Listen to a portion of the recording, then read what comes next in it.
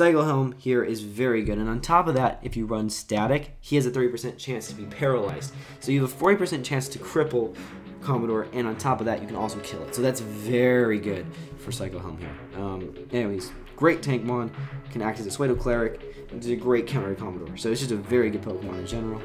And then we already know about Colosoil. This set is running Rebound and Rapid Spin. This is Tadasuke's usual set. However, I have changed the EVs. This is the usual Assault Vest EVs as you saw in the other set, but Tadasuke usually runs, I think it's 74? No, it's 74. Okay, so I guess 76, 180. That's usually what the set is, I think. Yeah, I think that's the set. Yeah. That's it. 76, 180. But in this case, I am. Wait, no. It's I got it wrong. I got it wrong. Tadasuke set is usually 180, 176. But in this case, I switched the 80 out and put it here. Because with that, you can survive Landora's superpower, and that is important. So that's that. He runs Rebound, which makes sense. Because as this team really doesn't have any answers to hazards, and with Pinsir being double weak to rocks, Colosoil can act as a very good hazard remover, because with Rebound he can switch in and reverse the hazards, or if they're already up, he can switch in and Rapid Spin them, and that's very useful. So this set is meant to deal with that, and Earthquake can knock off just pretty much standard stuff on Colosoil. Sucker Punch is his personal preference. It's a very good move and lets you deal with things that otherwise outspeed you. Very useful. Then you have Heatran, usual Heatran special defensive set. You can get some poison damage on stuff that would otherwise wall Mega Pinsir, and walls a lot of things because it's great typing. So it's just a very good Pokemon for that point. And Keldeo is a Choice Specs user, which is meant to break through walls and has a very good ability to at least scare Cycle Helm and Colosoil, because it has Hydro Pump and Scald. Scald can deal with Cycle Helm. Scald deals with Colosoil because he can't rebound it, and unless he's Guts, he's going to be hit by that. And the Guts users usually run either Assault Vest or Flame Orb. Flame Orb is probably the worst item, I think, on Colosoil, but Assault Vest is definitely better, but people run that. Anyways, just this guy can deal with a few of them and is very powerful in general and can help sweep through teams. Not sweep, but revenge kill and KO teams, and that's very important. So we have Keldeo, Heatran, Colosoil, Cycle Helm, Pinsir, and Landorus. If you have noticed with these teams, none of them are completely capped. This is a major thing that most people do when they start off in cap. Most people start off in cap using all cap teams, and it's fun to enjoy using all the new guys, but you pretty much set yourself up for losing by using all caps, because they are not meant to work together. When we build the caps on the Smogon forums, the caps are built to focus around OU. They're meant to have OU partners and be in OU. So having all cap team, you don't really do very well. And on top of that, having an all-cap team really shows that you don't know what you're doing in the cap metagame. People that have been playing for a while see an all-cap team and they instantly go, oh, this person doesn't know how to play well. I get an easy win. And so it's something better not to do, is just to stick with using multiple kinds of Pokemon. Using cap and regular Pokemon. This last team is made by Heal and Deal, who is acquaintance on Smogon, and with this team, he's pretty much built the bulkiest, he calls it a Bose team. It's bulky offense with wish support, but my gosh, it's just so hard to kill. Ugh, I've had nightmares about this team. Anyways, Landorus here is a very good lead and is very powerful. With Assault Vest and Intimidate, it's solidly bulky and plenty of power. So it's just a very good Pokemon to come in and just do damage. He's not that bulky, really, but he's far from bad. So, but it's a good set. Then we have Sizer here as the defogger to help, because this team is going to be switching a lot.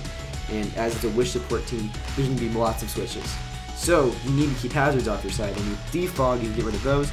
Bullet Punch lets you revenge things, and Bug Bite does the most damage of any bug move for Sizer. I personally like U2 more, but this set likes Bug Bite, so it has Bug Bite. Then we have Chansey. Chansey is a pretty solid wisher, you know that. Everyone knows that Chansey is the ultimate wish passer. Evilite, it's max defensive, probably for Colossal at that point, but it's just a regular set for Chansey.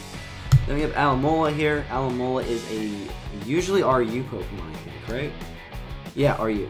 And the only reason that Heal is using this here is because with Wish, it's very physically defensive, and Chansey is very specially defensive. These two together are a frickin' wall of horrible proportions. They can switch into each other passing wishes and just frickin' stall out everything.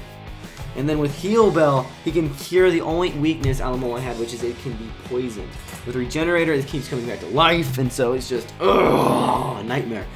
Anyways, then we have Sylveon here. Sylveon is a clerical attacker, something similar to a power cleric, which is a term I coined. Anyways, with Hyper Voice, it can deal severe damage on things that are super effective and do pretty solid neutral damage, even though it doesn't have any investment. With Wish and Protect, it can still pass wishes. And so these three here can freaking pass wishes all day and pass it to anyone who wants them. So it's just crazy and irritating, insane. Anyways, with Calm Mind, it can even get set up even better and do even more damage, which is just horrifying. And then we have Mollix here. Mollix here is his revenge killer, and Mollix is a very good cap. This is the only cap on this team, but it is a good cap nonetheless. Mollix is a 131 special attack fire poison type.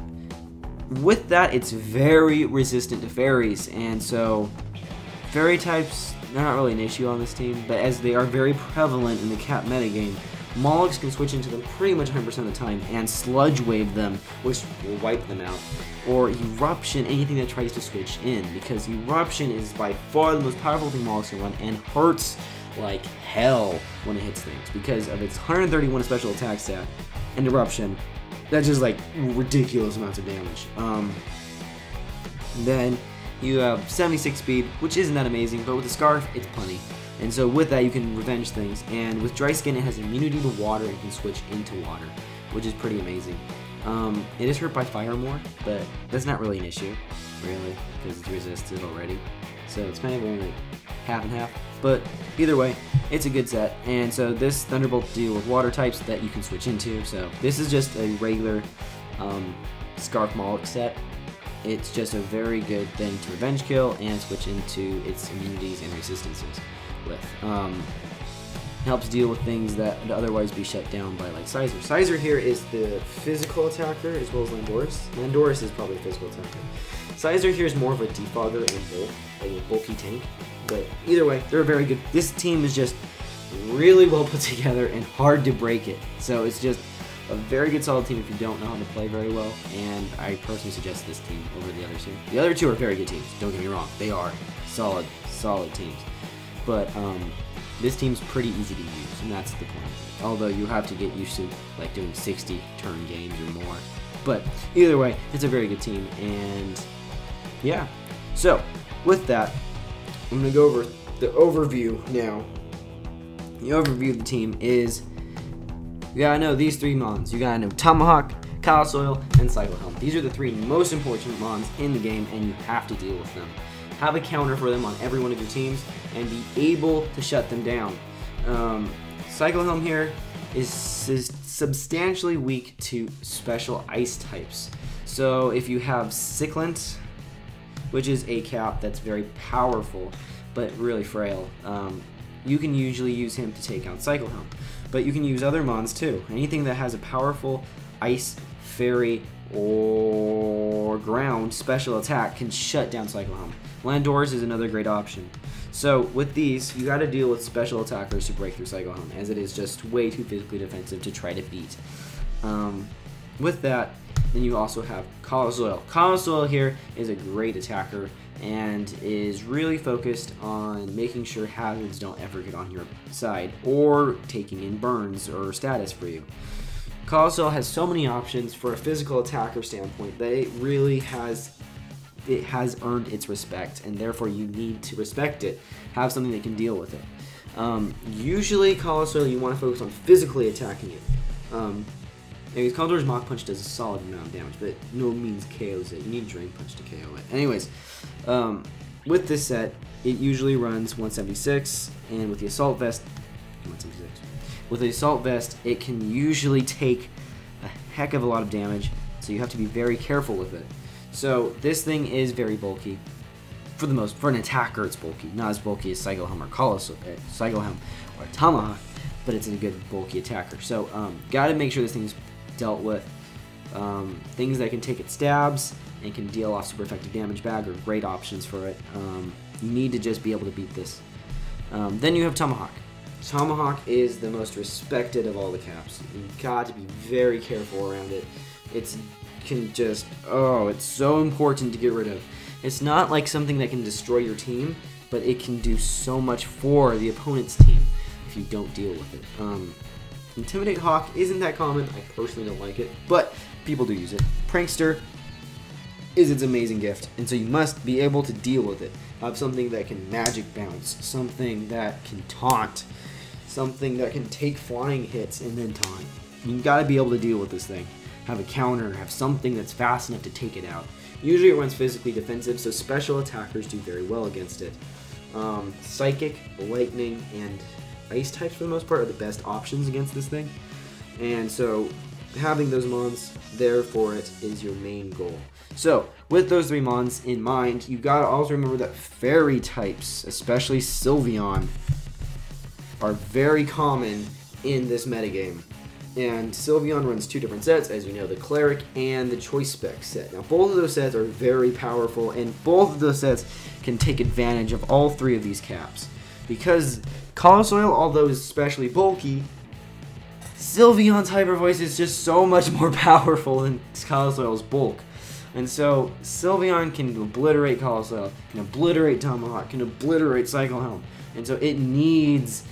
you need to remember in this cap metagame that Sylveon and the fairies are everywhere. You gotta have an answer for them. And so, everyone knows that dragons and steel types are pretty common. That's just usual knowledge. But fairies are especially common in cap, and so are these cap trio. So with that in mind, the main 3 points you gotta remember is have a counter and or plan to deal with the cap trio. Tomahawk, the fighting flying type, Colossal, the dark ground type, and Cycle Helm, the dragon electric type. Gotta deal with all three of them. Fairies are a good answer for that. With that said, fairies are very important in the cap metagame, and you need to be able to beat them. Because the fairies are important, you need to have something that can counter them. Be it a poison type, fire type, steel type, whatever you want, just to be able to deal with those Pokemon. Anyways, then, the final thing is be smart about cap. Try to make teams that use OU Pokemon. Try to combine things to make sure you get the things right. Read the analyses of the Pokemon you're using, like Tomahawk, Colossal, Cycle Helm, and try to find good partners for them. Don't just stick with trying to use all caps, because for the most part that's a sign that you're a new player and that you'll probably lose the battle. There are exceptions, especially when you have bad days, like I did last week. Ugh. But anyways, you gotta learn these things. Caps. Don't use a whole team of them. The cap metagame is meant to be used with OU Pokemon. So caps and OUs together are a good thing, or a very good thing. So usually most teams you see about 2 to 3 cap Pokemon, the rest being OU. And that's a very good thing to be at. Using all an OU team is possible, but it's not no one likes it. They probably get mad about it, but it's not really that big of an issue. But using all cap is an issue, and you should probably not do it. Anyways, with that, that is my introduction to the cap metagame, and I hope you like it. And until next time, guys, rock your life.